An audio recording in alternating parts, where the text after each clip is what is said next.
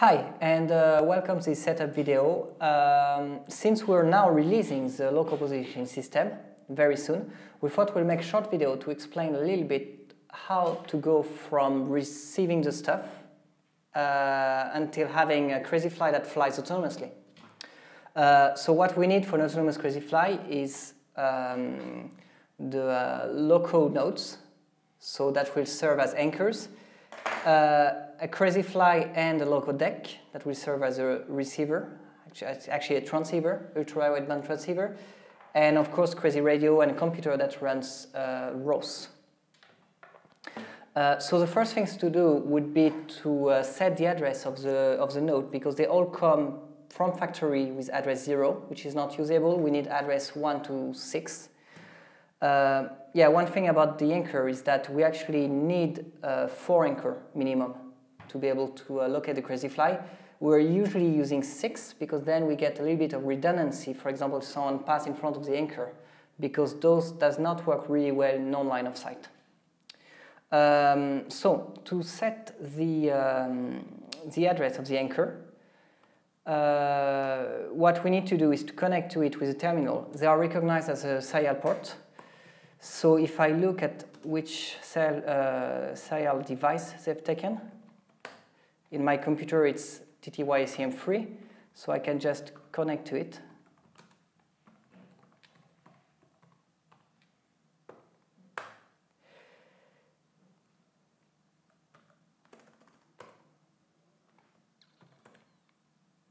Yes, with a capital.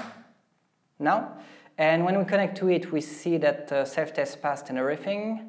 We can see the version that has been flashed in the anchor, could be handy.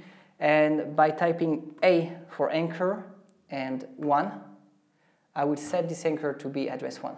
Next time I restart it, it will be an anchor 1. I could set it as a tag, so it will range with other anchors, or I could set it as a sniffer, and then it will print out packets it receives.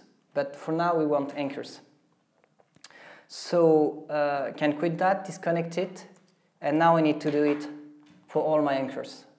Put stickers on it to actually find out which one is what. So now that we have all the anchors, we can go and set them up to fly the crazy fly. So we are now in our kitchen where we have set up the system.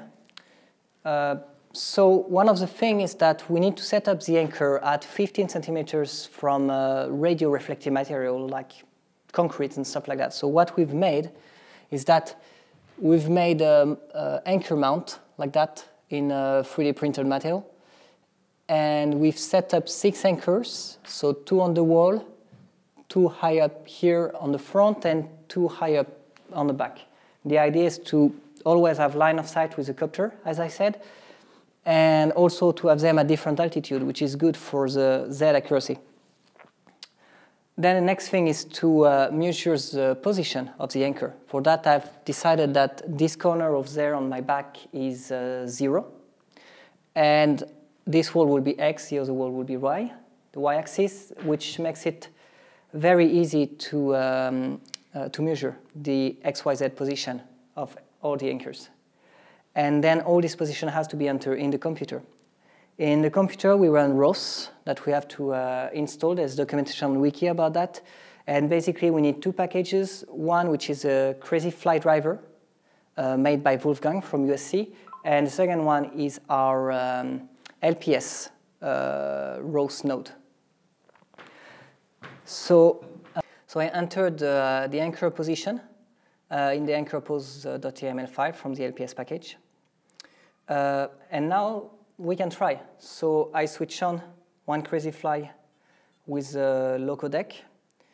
We can see that all the LEDs are blinking and all the LEDs of the anchor are blinking as well. It means that they are communicating together. From the wiki, we have put a couple of comments that are good to test. So the first one is to see the positioning. The only thing to change here is the address of the copter. So I have mine in channel 117. So this is going to launch RVs, connect the crazy fly, and here we go. There we can see the position of the anchor. There are the red squares or rectangles, and the position, the estimate dictate position of the copter in green. So I can see that if I move around, the position move around accordingly. Now that we have the position, we can try to fly, and to do so, we have another command that's called, or launch file that's called hover. And on the command line here, there's still the copter address, 117. And there's a position we wanted to hover at first. So in my case, I've measured that 5 meters from the wall on the back and 1.5 meters from the wall on my right is a good position to hover. So we can launch it. Same thing, see the positioning, but this time an Xbox Connect gamepad is used to control the flight. So I will be able to fly it.